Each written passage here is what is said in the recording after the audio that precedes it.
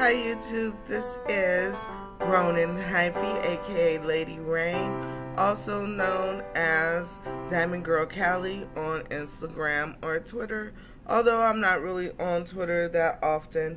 If it looks like I'm looking away, it's because I'm on my webcam on my laptop and I'm looking at this small little box right here. That's me, and trying to focus on the camera at the same time. Today I'm coming with just a regular wig review. I bought some wigs a while ago, never got a chance to wear them because it's summertime, so I just want to come today and just give you my first impression of a couple of wigs. So this will be one video out of, I don't know, 2 or 3. The first one that I want to show you is the Model Lace Front Peruvian Natural Deep Invisible L part wig. If you guys can see that. Her name is Alpine Meadow. I got her in a 1B.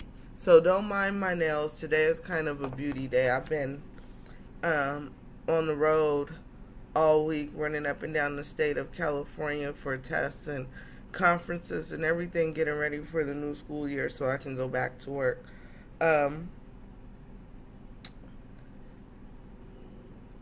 So the thing about this wig is I really like it. I don't have too much negative to say. It's just the regular synthetic stuff. It has the regular cap that has the invisible part, hand tied. It has the adjustable straps inside, a comb in the back, and then a comb right up here near the part area to hold it secure. Lays down pretty good. My hair is natural. I haven't put any edge control or anything on it. Usually what I'll do is take my small flat iron and take some of this out and straighten it and put some edge control, and then it will lay down. But just for the sake of this video, I'm not going to do that because I'll be changing to another wig for the next video. It's about 20 inches long. I wouldn't say 24 inches, but it goes like right below the boobies if I stretch it out.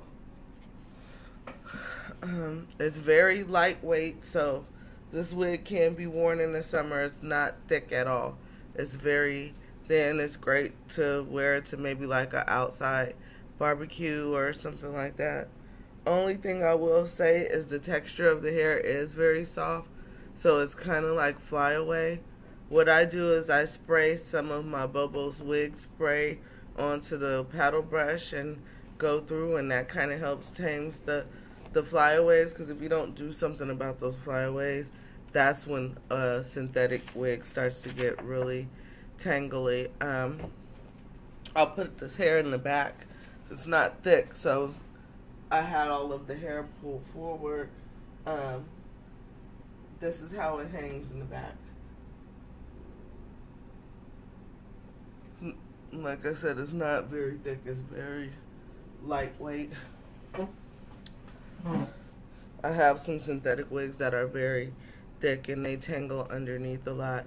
This is one of those wigs that you are going to have to make sure that you detangle it underneath here when you take the wig off. You want to definitely make sure you take time to do that. That's how you can make your long synthetic wigs last even longer. And the other thing is like not to use any oil-based products on them. Just use products that are water soluble. Sometimes with wigs like this, I'll take some lightweight mousse spray, light hold, and put it in my hands and rub it over the top like this.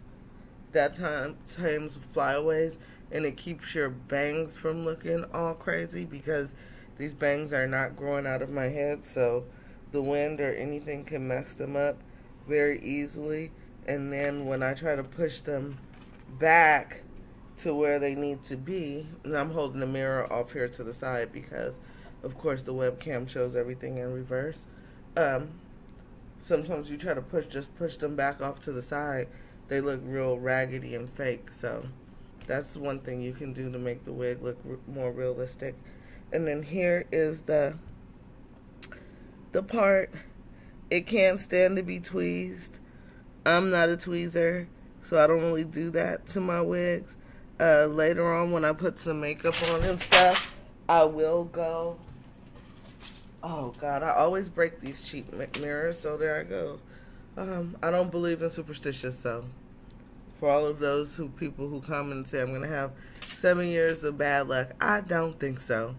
I'm blessed. Way too blessed to stress off of some phony superstition.